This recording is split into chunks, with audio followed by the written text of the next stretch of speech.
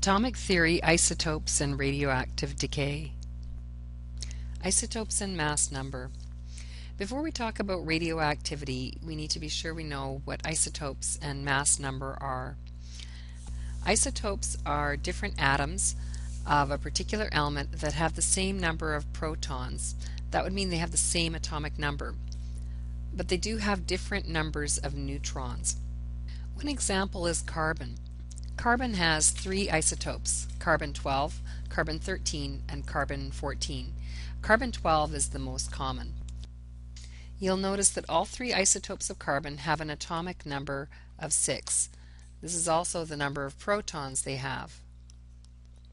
In standard atomic notation, the atomic number and the number, that is the number of protons, is written underneath this number. In standard atomic notation, the atomic number or number of protons is written below the mass number. In this case, the mass number is 12. With carbon-13, the mass number is 13, and with carbon-14, the mass number is 14. This number is simply the number of protons plus the number of neutrons. That would tell us that carbon-12 has 6 protons, which we know from here, and it has 6 neutrons because it has to equal to 12. Carbon-13, if we use the same formula, protons plus neutrons, it's going to have 6 protons because that's what makes it carbon. If it had a different number of protons, it wouldn't be carbon. But it has to come out to 13, so this tells us that it has 7 neutrons. And carbon-14, protons plus neutrons, is once again 6 from here, and 8. 6 and 8 is 14. So we know that carbon-14 has 1 more neutron than carbon-13 and 2 more neutrons than carbon-12. So remember that the mass number is equal to the number of protons plus neutrons. Mass number equals the number of protons, which is also the atomic number, plus the number of neutrons. Okay, now we're ready to talk about radioactivity. Radioactivity is the release of high-energy particles and rays of energy from a substance as a result of changes to the nuclei of its atoms. We can use radioactivity to improve our lives, such as through medical diagnoses and treatments, and by generating electricity. The stream of high-energy, fast-moving particles or waves that's found in our environment is called natural background radiation, and it can interact with an atom and turn it into an ion. The source of natural background radiation is the Big Bang that basically started out the universe as we know it now. And the two fellows in the picture are the people who discovered background radiation. So radiation refers to high energy rays and particles emitted by radioactive sources. Radiation includes all wavelengths on the electromagnetic spectrum, and hopefully you remember learning about this. The only wavelengths that we actually can detect is this little narrow range of wavelengths called visible light. If you take a look at the whole spectrum, what you should remember is that to the left of visible light we have very long wave radiation, but it gets shorter as it approaches visible light. And on the other side of visible light, the wavelengths become even shorter and shorter and shorter. Whoops, that should look like that. Gamma radiation actually is radiation that produces the shortest wave and the highest energy radiation. And on the other end of the spectrum, long wave, radio, TV, etc., these produce the lowest energy radiation. And as you know, radiation like ultraviolet and X-rays and of course gamma rays, these all can penetrate our skin and do damage to our DNA. It's because they have high energy. On the other hand, on the left-hand side, these forms of energy, they actually cannot penetrate our skin, but in high enough intensity they can do damage, and so you can get burns from infrared, which is like heat, or excessive microwaves also can be damaging to our cells in other ways. Radioactive decay.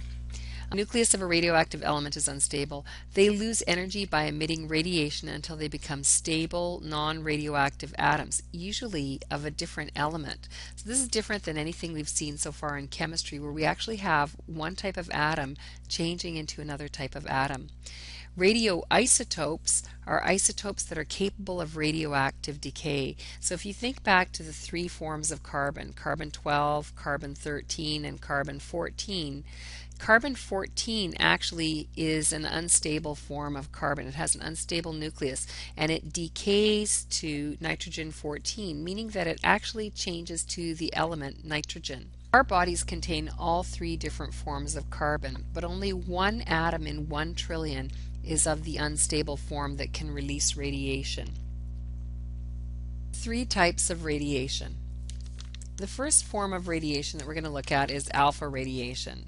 Alpha radiation is caused by alpha particles, and alpha particles are simply the nucleus of helium, 2 protons and 2 neutrons. So it looks something like this. We drew it symbolically. You can see that there's 4 particles there, so it has a mass number of 4. These are actually quite big, and as a result they're pretty slow moving and not very penetrating. If you put a piece of paper in front of a beam of these or array of these, it actually wouldn't be able to penetrate through. The paper would actually stop it. So alpha decay occurs when an element breaks down into a different element and produces an alpha particle.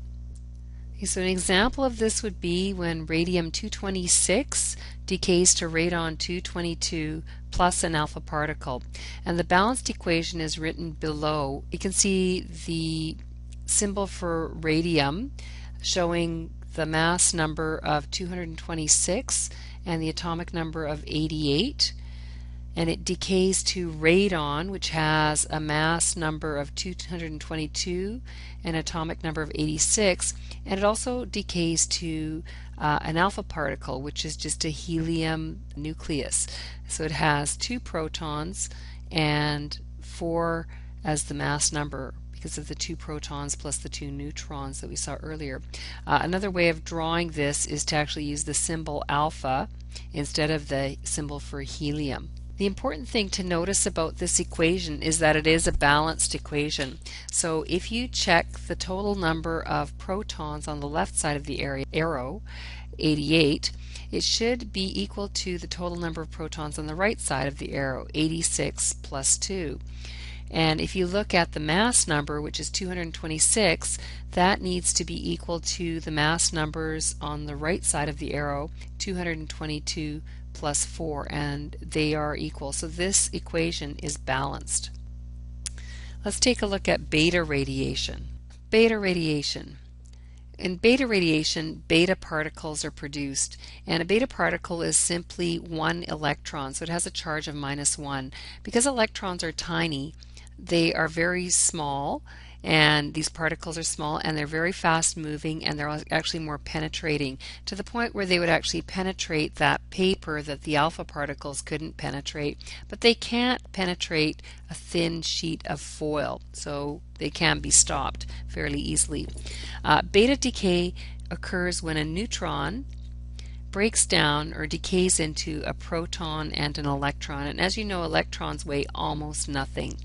But what this does to the atom where the decay is taking place is it gives it 1 more proton, and that means that it becomes the next element on the periodic table. The electron shoots out of the nucleus, or shoots out of the atom, and it takes with it a lot of energy, and that's basically the nature of these rays that are produced. That is actually the electron stream as they leave the nucleus. So let's take a look at an example. We can see how carbon-14 decays to nitrogen-14, and we talked about this earlier when we discussed the different isotopes of carbon. And if you recall, carbon-14 is an unstable isotope of carbon, so it decays to nitrogen-14. If we look really closely on the periodic table here, we'll see that carbon is right next to nitrogen, and nitrogen has 1 more proton than carbon has. So if carbon has 6 protons, nitrogen has 7 protons. protons, and that extra proton came from the decay of one of carbon's neutrons that turned into a proton and a beta particle or an electron.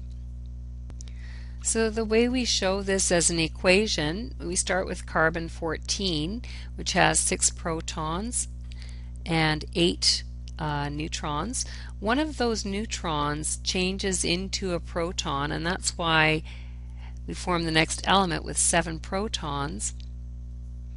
But the total number of particles in the nucleus, protons plus neutrons, remains the same. We still have 14 of them there. What does get produced is an electron, and remember that's the electron that shoots out and produces the beta radiation.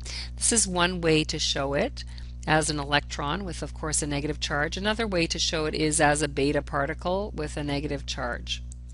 Okay, let's take a look at the other example. Iodine 131 decays to xenon 131 and a beta particle. And in this one, you can see a similar pattern. You can see that iodine has an atomic number of 53, but it decays to the next element, xenon, which has an atomic number of 54. The total number of protons plus neutrons doesn't change in the nucleus, and that's why the mass number stays the same. However, one of those neutrons in iodine has changed into a proton. That's why we have xenon, because it has an atomic number of 54. It has one more proton. In that decay process where the neutron changes to a proton, we also produce the electron. So it's the same pattern as above. You should notice that the number of protons increases by 1.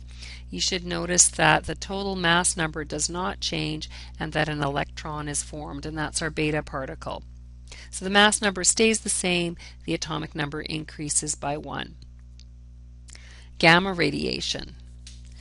Gamma radiation is caused by high energy shortwave waves. There are actually no particles being produced, and so there's no mass and no charge. The highest energy, very penetrating form of electromagnetic radiation or waves, and it's blocked by lead or concrete. So if we had a piece of paper, it would not stop gamma radiation. If we had a piece of foil, it wouldn't stop gamma radiation. You'd need a nice big thick piece of lead or concrete or even just a lot of soil before that radiation would actually be stopped. So of course this can penetrate our bodies quite easily as well and cause damage to our DNA. Gamma decay results when energy is redistributed within the nucleus and high energy gamma rays are given off. The isotope falls from a high energy state to a lower energy state that's more stable. In this example, high energy nickel 60 can decay to nickel 60 by gamma decay. The little asterisk shows that this is high energy nickel. So high energy nickel decays to a lower energy nickel by giving off some energy. And because it's not giving off any particles, the total number of protons doesn't change.